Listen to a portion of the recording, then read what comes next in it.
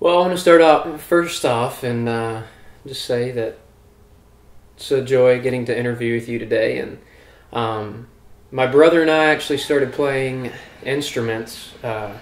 He picked up a drum kit for $15 when he was 10 years old at a garage sale. And I got my first guitar and we started jamming together. The most difficult things about leading a band is guys' work schedules. If you got dudes in your band that work a second job, which I'm guessing most bands probably do, ours does, working around everybody's schedules, whether you have 4 or 5 guys, different schedules, anytime you're working with, that many people's schedules, it's just going to be tough.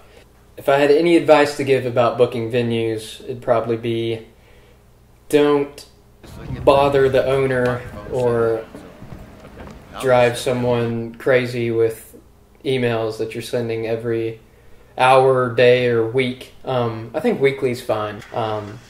Realize that they're helping you out, and while, also you're helping them out, and you need to bring your following, and, explain to them that you're able to bring a following that is going to produce sales for them in some way.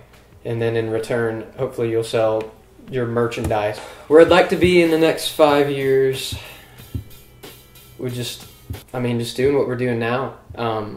Playing live shows, playing the music we love, and growing our fan base, slowly but surely. Hopefully, as each year goes by, our fan base will get a little bit bigger, and that's really it. It's a small business, and you're going to take your small business, your band, and grow it exponentially, and hopefully within 5 years we're at a pretty good spot.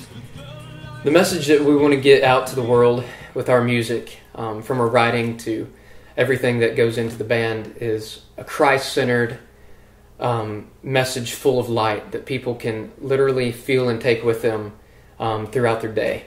And that's really the ground, that's our foundation of the Blaine Mitchell Band. Thank you guys for having me. Y'all be sure to check out www.blainemitchell.net. And we have a new EP coming out this spring. Y'all be sure to check that out on iTunes. And also a new music video, the title track Spin Around, coming out also this spring. God bless you guys.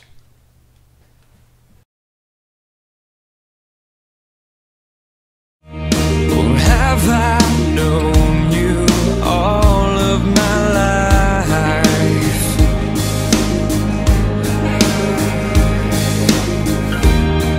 You look like an angel.